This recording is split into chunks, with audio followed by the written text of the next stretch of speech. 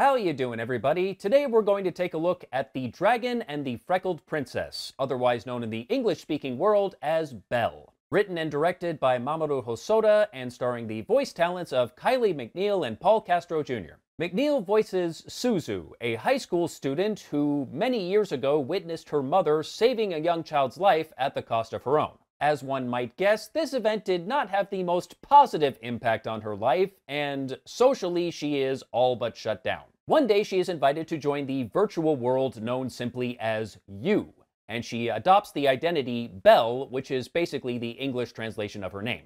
And in this virtual world, she is finally able to come out of her shell. She regains her ability to sing and even becomes something of a digital celebrity. Then she meets someone in You known simply as the Dragon, who has been causing other players a lot of grief. And he has some moderately douchey vigilante superheroes of sorts trying to stop him and reveal his true identity. Suzu tries to find out more about the dragon before the aforementioned moderately douchey vigilantes, and it turns out he may not be as bad as he seems. This story is very loosely based on Beauty and the Beast, though obviously a more modern take on the tale. I don't believe they had the internet in the 1700s. Really, it incorporates elements from Beauty and the Beast into a news story about the internet and viral fame and all the angsty bullshit that is high school, the trauma of losing a parent, or wishing you could lose a parent because that parent is an abusive prick. I did like how the digital avatars in You are created. Basically, they are based on the physical and psychological makeup of their users. So these avatars hide who you are, but also reveal who you are, if that makes sense. And Belle allows Suzu to show off who she really is, or at least who she was before her mother passed away.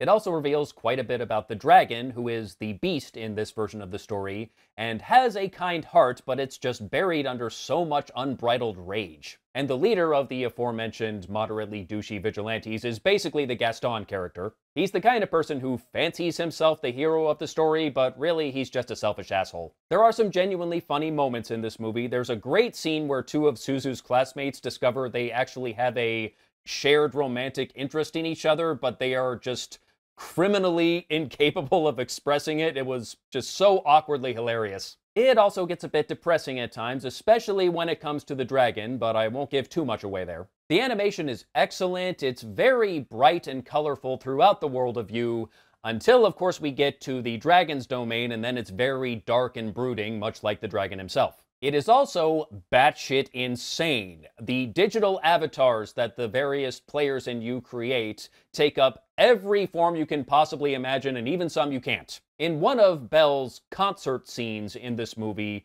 she is riding a flying whale with a bunch of speakers mounted on its sides.